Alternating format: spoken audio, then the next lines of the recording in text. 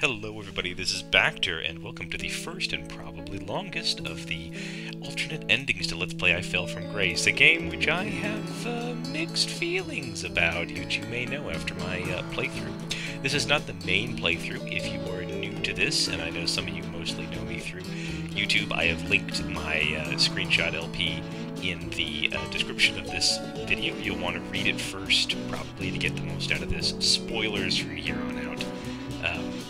And so I'm assuming that any of you that are left, this is just a refresher course. I've heavily edited the game and the playthrough and everything. The first couple days of Henry's last week on the planet, and I guess everybody's last week, unless this is all taking place in his head, it's not clear, are pretty much the same. They railroad you for the first couple of days. If you remember in the beginning here, we were late to work, we got yelled at by our boss and our mentor. We refused to house his animals for him, and then Crazy McGee here shows up with a shopping cart and a lot of promises. We could find the shopping cart later in the business where we work, and is that important? I don't know.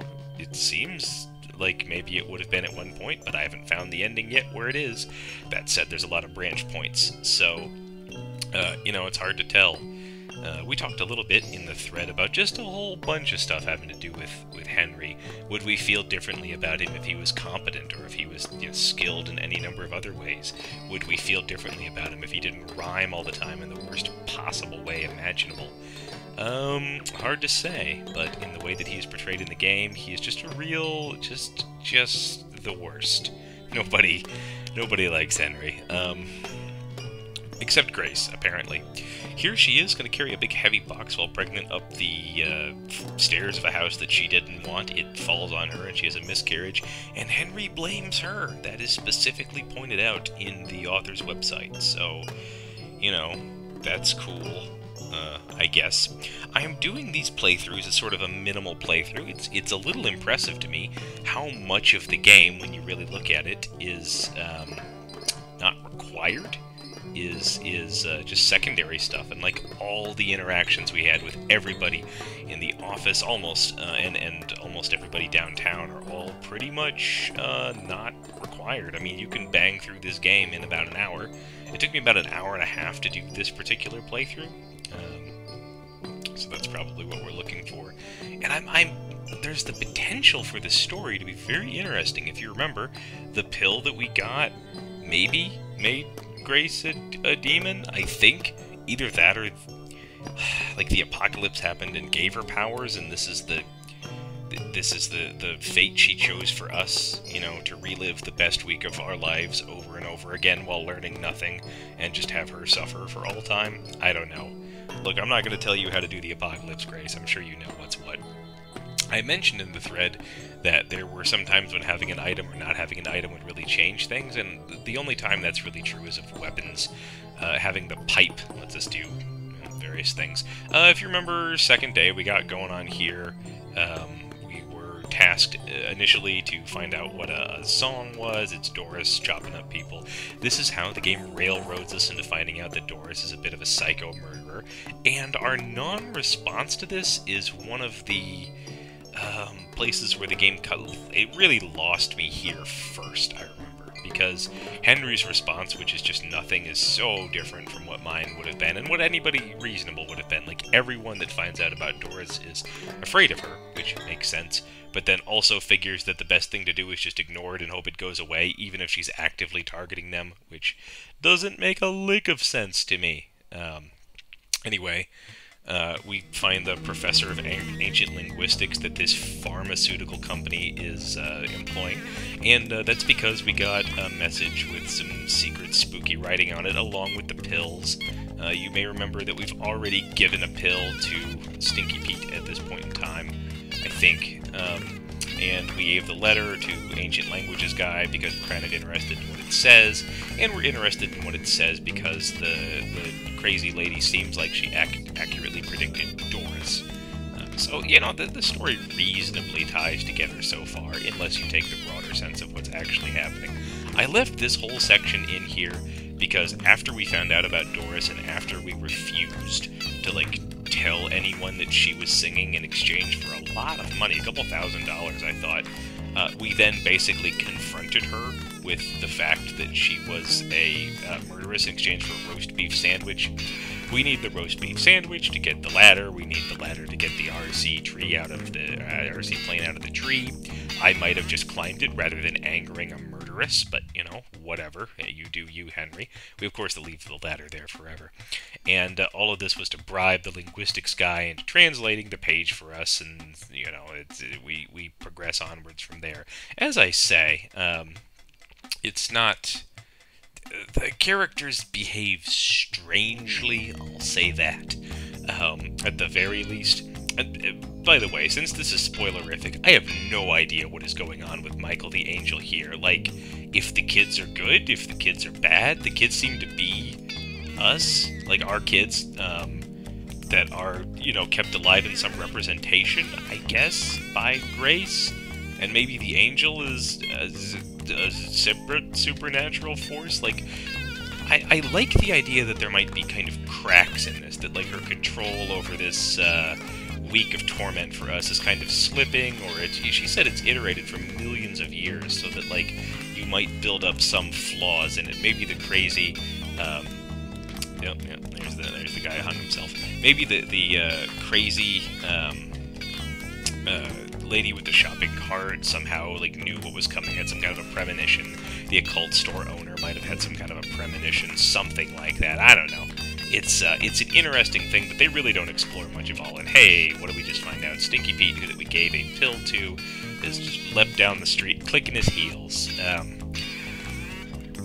I really wish they handled the medicine thing better. Like, I wish we spent more time trying to figure out what it was, or at least trying to do something which would have made a little bit of sense. I think I edited her out earlier, so this is our next-door neighbor, Mrs. Jones, who's just, doesn't have much respect for the sanctity of marriage, and is also very physically needy for us for some inexplicable reason. So here, finally, after all that, is the first branch point of the game. At this point, we can either offer Grace a tablet, or say we need to do more research. So in this playthrough, I went after a particular ending. I wanted to see, this is an ending that has you do something with the Skull of Zanzibar, and I wanted to see what we could do with it. I'll tell you right now, I'm a little disappointed, but we'll get to that when we get to it. So the two things that really make this one kick off are, we give Grace the pill, and then we have the affair. Not something I did in my main playthrough, but I figure we were horrible enough with Henry already. You know, fine. Sure. Yeah, he seems unsure about it, but, sure. Away we go. I don't know if at this point we could actually go upstairs and cancel the thing and just go to sleep with Grace or something like that, or, you know, if Mrs. Jones is already, like, we're locked in at this point. Never have seen this house before this playthrough. I never did have the affair, so, yeah, we keep on being classy, Mrs. Jones.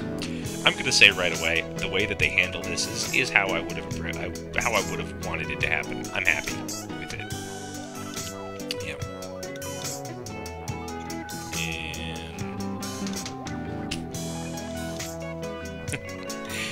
And yeah, Henry is a vastly disappointing lover, as you may have guessed. And away he goes.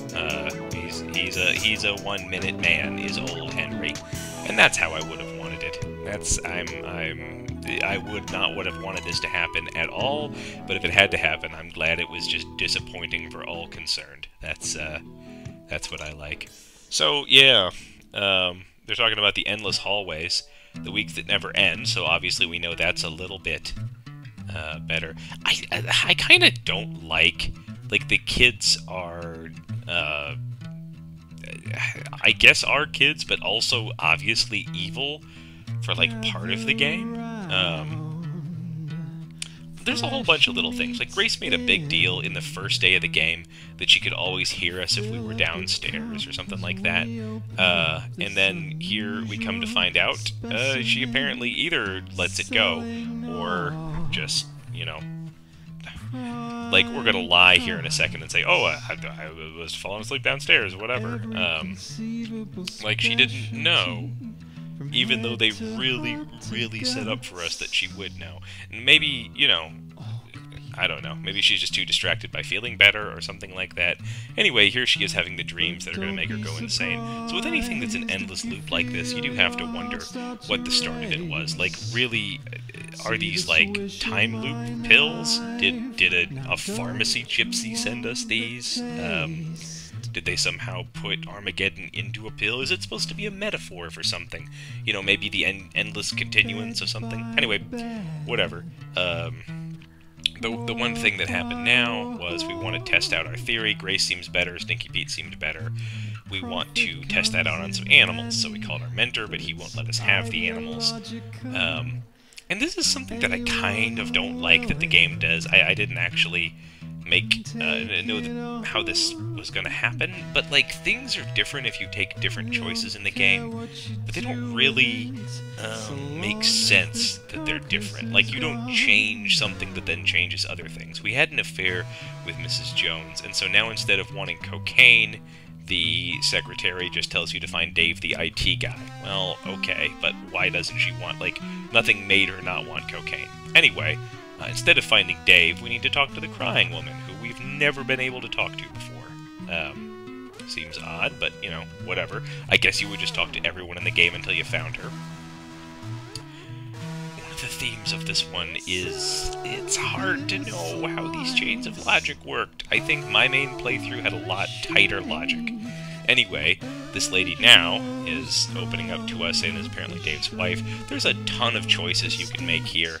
And so I pick a particular one. You have to lie to her and keep the lie going.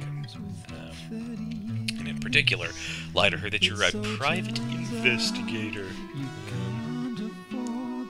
Yeah. Hope she doesn't see your Lieberman badge, you dope. Oh, he's probably something similar to this. I like, when you keep the lie going here, I actually really like this. He's just, I'm really good, but I just so many clients, I couldn't possibly keep them straight. Yeah, alright. I mean, you know, she's inconsolate and really wants someone to look after her husband, so maybe she has a reason to go along with us or whatever, but, that's fine. Okay, so Dave was crazy, wanted to do hard drugs. Yeah, that's good. And phone calls. We know a little bit about phone calls. The lunch lady in his place of work. And honestly, it kind of bums me out because as soon as she says lunch lady and phone calls, we know exactly what happened to Dave. I mean, we don't, but, you know, he's, I don't know if he seems delusional. You know, Henry, you know the game railroaded us into knowing that Doris is murderous. Like, that's not whatever. That's nothing. Anyway, so now we have to find his key. And again, I think I said before that, like, the chains of logic that you have to do to complete this particular storyline, just not really tight. So this lady, by the way, lives in the apartment complex where we have spent a lot of time. We have never been able to go into her room before because she was just crying out on the front stoop, and, you know, before we were tasked with finding Dave, it was never exactly clear, you know, I don't know, what she wanted. Notice, by the way, that the radiators in the building now, and this is true for all of them, have the steam or heat or something like that coming out of them. That's interesting and will play a role later. Yep, that is true. So, what you actually have to do is go back to the Lieberman building, where I guess you do know Dave works, and go to the trash can outside of the lunchroom. I think maybe you can get somebody to gossip about that or something. Whatever. Actually, Dawn references finding this key in the other playthrough. Like, this is the one that she gives me when I get her the cocaine. Now, why she didn't find it in this playthrough, I don't know. I don't know. Maybe you get to work earlier if you don't have the affair. Maybe it makes some sense. It just doesn't seem a lot to me. And there's nothing telling you that you have to go to that trash can. So again, you might just look at literally everything in this huge, huge game. Notice that the entire stinking place is purple, which is, you know, meaningful for some reason, I suppose. Purple just means something having to do with the main plot, I think, in general. Anyway, Dave's notebook is flashing at us, so that's, yeah, we know. We knew from day one there was no, doubt about what it was. It's, Doris, so... And, you know, I don't know if she has a grudge against him because he's on to her about all the murders and stuff like that, which we also are, so Doris is for sure gunning for us. Not that that ever really seems to come up too much. Yeah. See, he even kind of references it there that we know that Doris is a murderess, but, you know, this doesn't really seem to be something that we care about. Anyway, I hadn't explored this room yet. It's kind of, they put a lot of effort into the environments. I mean, I like all of them. They're all fun to look at. Yeah, I don't know. I don't know what's up with that broken mirror. I don't know if that's a metaphor. Maybe it is. Or maybe it just Dave was alcoholic or something like that. I don't know. So you can come back to her all the time and give her some clues and stuff like that. Yeah. It doesn't really matter, because we knew exactly what to do. She doesn't give us anything. She doesn't, you know, give us anything new. So we head over to Doris's cafe, and we probably should have looked in here before, because we knew it was going to be interesting, because we know about Doris. It looks kind of like a neat place, though. Yeah, I suppose she might have struggled with people before killing them. I think she's more of a stab first and ask questions never kind of person. Yeah, I don't know. I think she's living out her dreams right now. And, oh, what do we have here? A basement doorway that's been bricked up that smells like death. Portable CD player. Of the kind that Dave used to use. Excuse me. It's just odd because they really seem to be trying to, like, draw out this mystery, like, ooh, what's gonna happen to Dave? Anyway, we can go back to Dave's wife, but that doesn't matter. What we actually need to do is go to the basement of the apartment building and see him misspell wretched. He spelled wretch there. But find that the door is locked. Okay, we had no reason to do that. We probably should have gone back to her, but she doesn't tell us anything. Now we go up to the 4th floor, and this door is ajar somehow.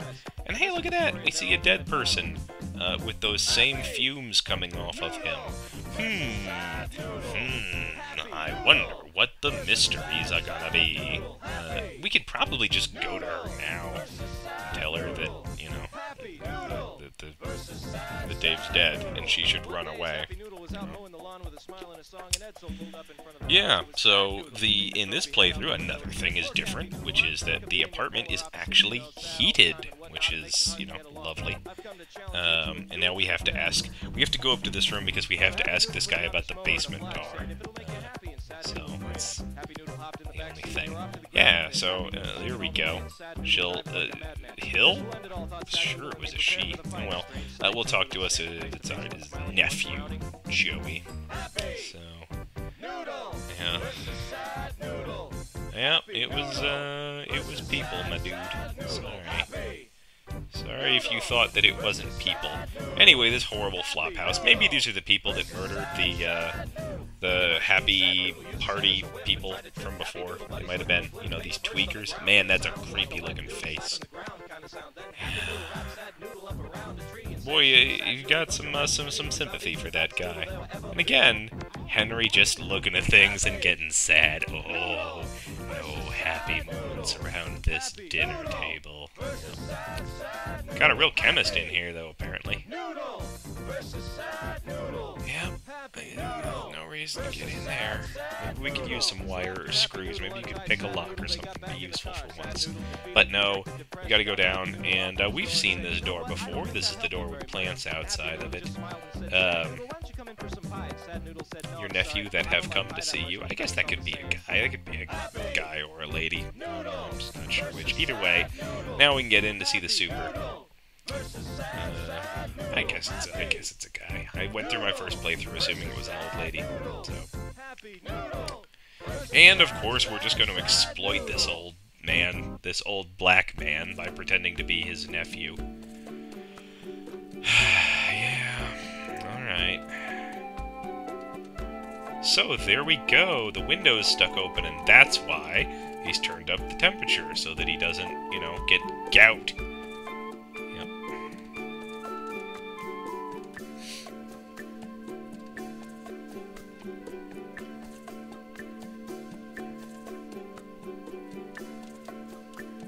I don't know, because I want to go. Yeah, okay. Obviously takes a really good... Everything has to be sad. Everything is just super depressing 24/7. That's how it goes. Obviously takes a lot of good care of everything. I guess people are just saying mega cusses outside the window 24/7. That's the real world, Dad. Yeah, yep. Photo albums. Yeah, you're a real historian there, Harry. So, maybe you can guess what to do next. Maybe you can't. The Super's fallen off asleep. We could probably pick his pocket and get the key right now. But, no, that's not the Henry way. That doesn't make enough people sad. Instead, we've got to put together all the clues that we have now. Instead of just going to Dave's widow and telling him, I'm sorry, your husband's dead. No. We're going to the furnace room. And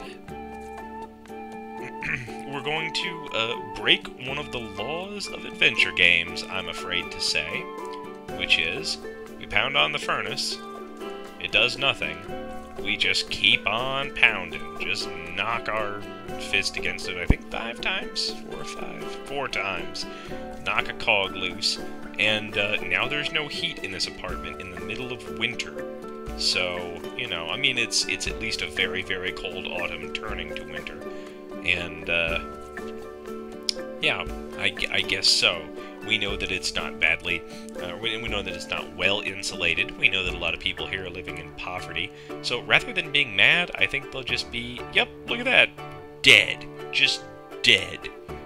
5 minutes later. Yeah, I wonder too. I don't think you can give the Super a mystery pill. That's not something you can do, and you still can't close the window. So anyway, boy, that gout's sure nasty. So now we have the key, now we can get in, and, you know, any guesses as to what we're gonna find? Yeah, let's see. Hey, what do you know? It's a dead guy. It's old Dave. We got his work badge, so at this point, the game thoroughly does not care about Dave's widow anymore. Yeah, don't say stuff like that. So we have the keycard for the 3rd floor at this point. There's nothing stopping us from just ignoring Dave's widow forever, but even I couldn't quite do that on this playthrough. Let's go and just, let's tell her the truth. Let's be honest with her. That's right. What a good way to say it. What a good way to tell people. Jeez, Henry. Good night. Yeah, okay. Well, off we go. Thanks, lady. Hey, do you want to date me sometime? Goodness knows I don't take care of my wife. One more stop off here. We gotta pick up the fishing pole. Another one of those gotta-have items, which is sequestered way back at the very back of the world where many people are going to miss it forever. Anyway, back to work. Now we know what to do, same as before. Now that we have the key, we can just short out the cameras on the 3rd floor. We will take our bad selves up, and here we are in the room. Now, this time, we are gonna do something different. We'll try to deal with Harris in a different way. If you recall, this is where he caught us, we tried to fight him, we got thrown out, and then we had to murder him by putting cleaning solvent into his coffee. So, let's see if a different tactic works at all.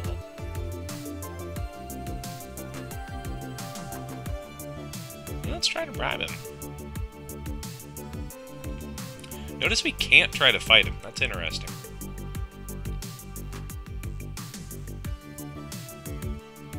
Yep. And it works. So, okay.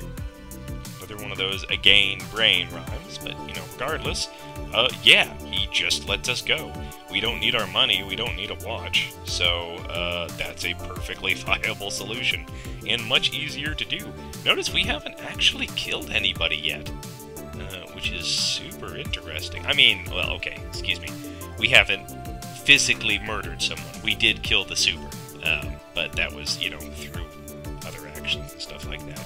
So we get our blood sample, and we go mess with the blood tester now, but as we know, we're going to want 2 blood samples, so rather than do that, let's just head home. Grace is up and about. She's still somewhat sane at this point in time, able to make dinner, although the nightmares are starting to get to her. I assume they're much, much worse than what we're going through. Either that, or she's, you know, kind of a good person, and so she doesn't like seeing everybody just get obliterated by demons or whatever the heck happens.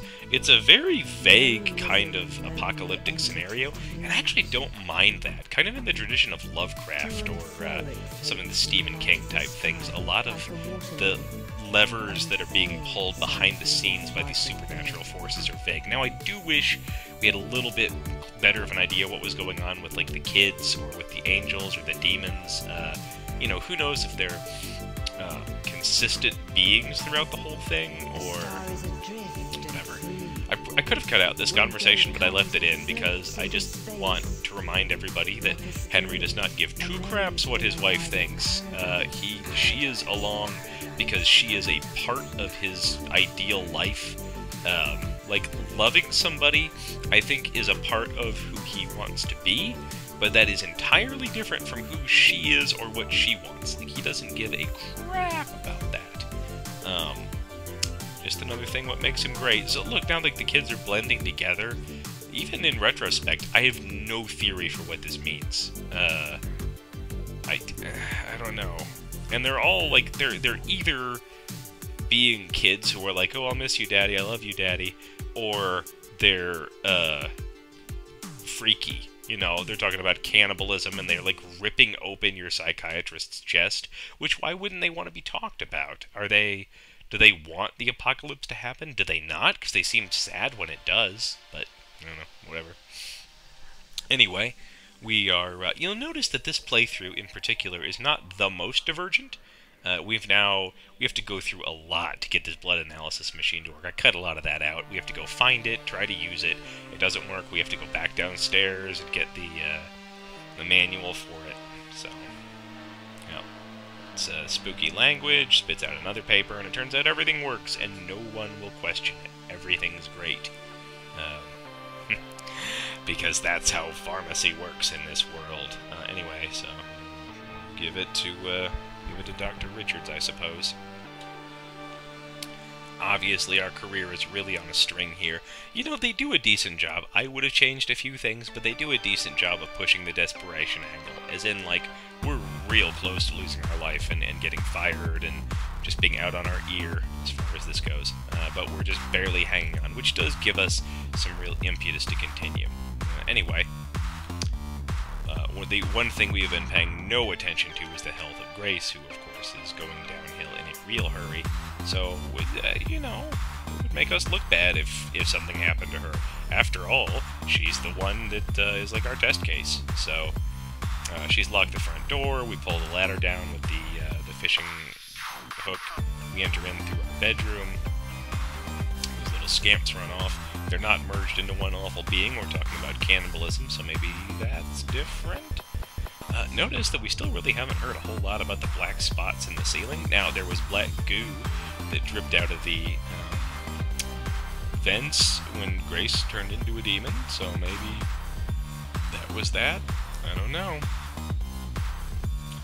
Yeah, I don't know about the black spots. Somebody pointed out that the ceiling is totally black because it's a, you know, video game kind of thing. I guess they could be going for some fourth wall kind of breaking. It's as likely as anything else at this point. But, yeah, you've had quite the day, Henry. Better sleep in your clothes again for the 5th time in a row or whatever. Notice again that, normally there would be a dead body over on the left there, and it would be who we've killed. But because we haven't directly killed anybody, again, excepting the super, we just get a sample corpse.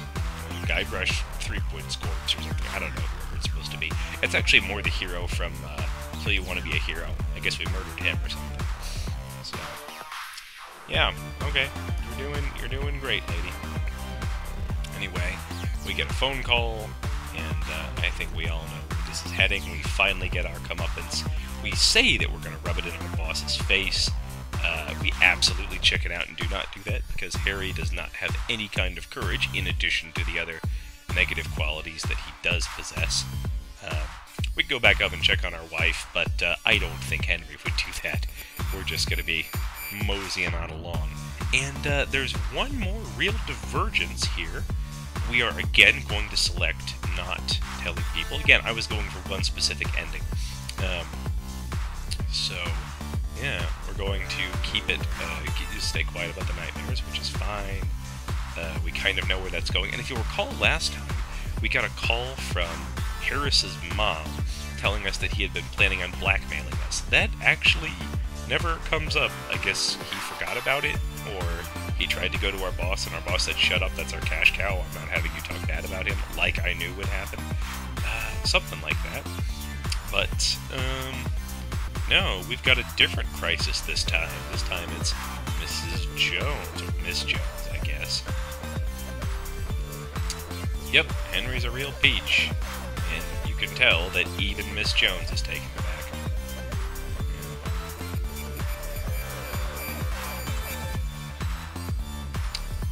Now, we might guess that she's staring out into the horrors that she knows is coming, the coming apocalypse or something like that, but, you know, maybe she's going to take it out on Miss Jones first. Maybe her precognizance means that she gets to know things. What's going to happen right here, you can't enter the house, and, that, I think, is a bug, because,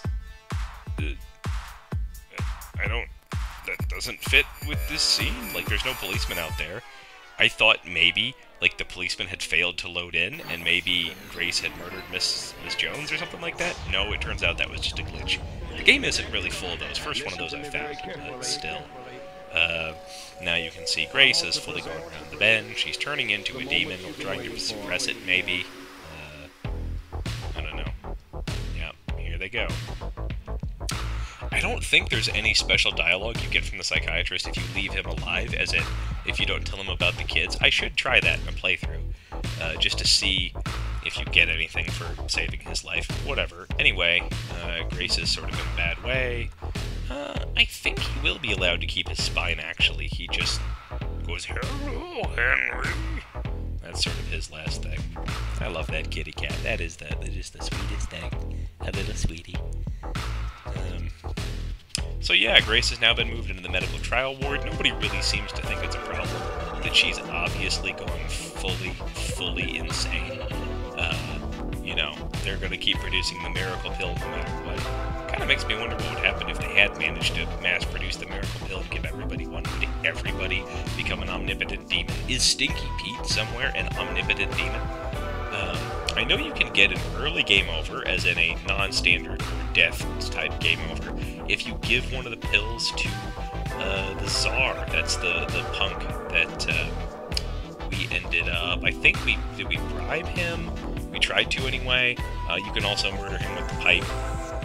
You can also give him a pill, and I think you get a bad game over. Like he just kills you at some point if you give him a pill. Presumably he goes insane. Maybe we'll see that at some point.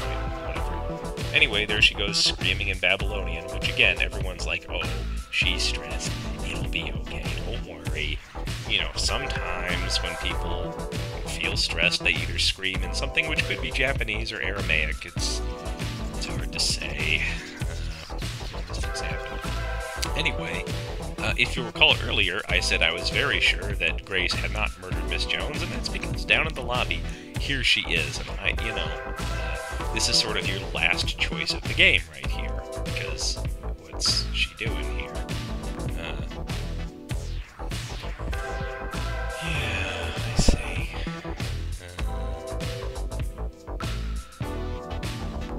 Yeah, you know, you had no reason to think this was going to go well, Henry.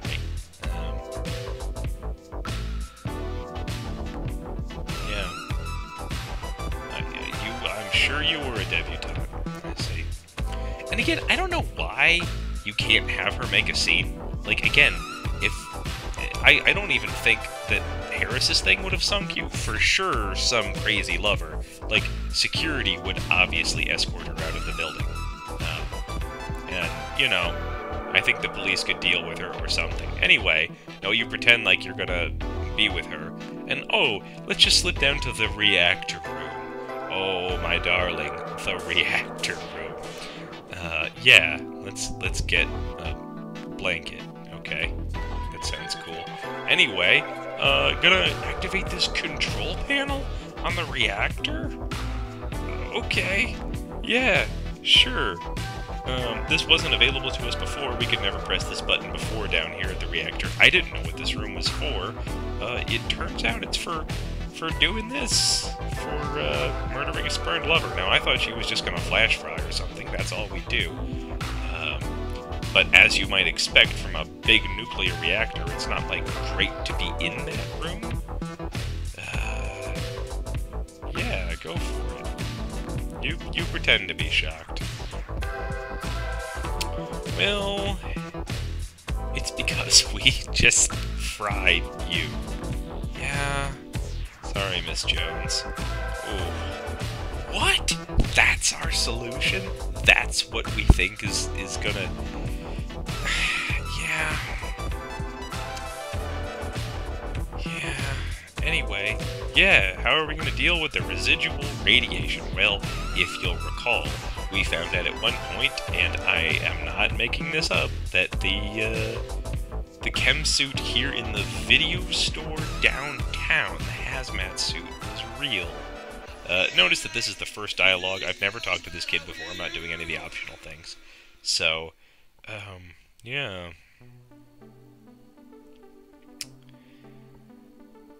Okay, Henry. Take it easy. Yeah, he wants something really cool.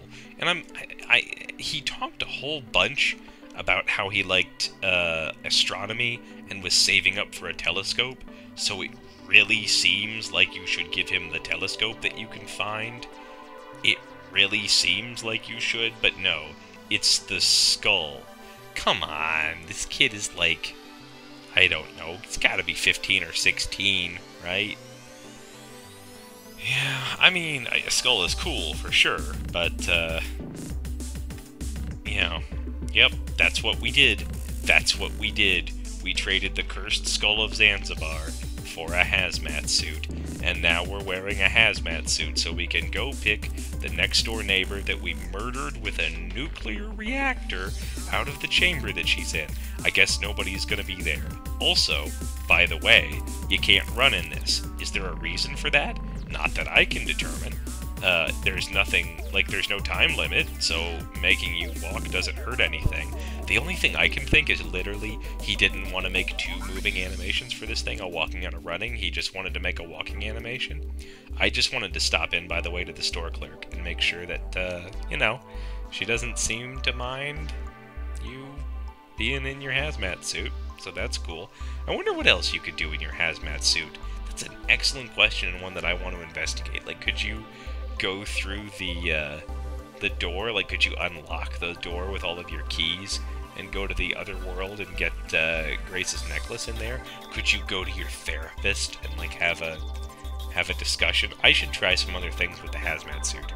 But it's just, you know, I left this sequence in, even though I've been cutting out a lot of other stuff, just to show you that, like, late in the game, I mean, I know they're trying to, like, make you feel sort of that things are moving slowly and having a rough time, and, you know, it's frustrating, but, like, this is a little over the top as far as I'm concerned.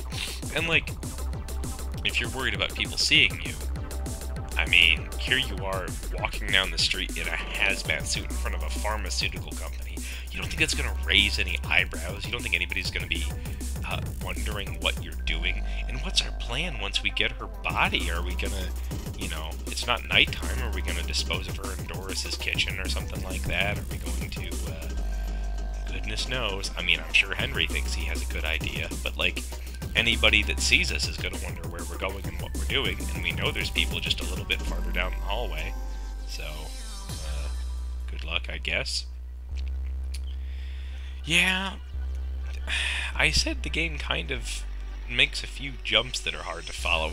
This whole playthrough has been real weird. We've had the whole deal with Dave, which just seems like this weird side. Like, yeah, okay. I guess we're just gonna wait in here now. That's fine. Like, everything just seems like an unnecessary side diversion, really. And in a way that, like, it wasn't even organically fit together as much as the regular plot was, which was still pretty jarring sometimes. But, you know, seeing Henry take Miss Jones down to the reactor and flip on the reactor core was definitely one of the most, like, what moments that I've experienced. It's up there with blackmailing Doris to get her sandwich. And, like, okay, we have a shovel, I guess, so we're gonna, like, I thought maybe at first the thing to do is to go up and put her in that big vat of chemicals up on the fourth floor. Like, maybe that would be the final use for it. Nope, still can't do it, can't interact with it. You just put her down in the back of this building, in the back of this company, where anybody could look out a back window at any time and see you in a hazmat suit digging a grave? Like, this is your solution to not being seen? I mean, I guess everyone's gone home, but, like, also that grave is super obvious. Ugh. Where'd you put the suit? I guess you buried it with her, but, like, people are gonna see the grave, Henry. This isn't a good long-term or short-term solution. Anyway, the rest of the game is identical. You go home, you wake up to demons, you come back and talk to Grace. That's this playthrough. I'll see you guys for the next one. Bacter out.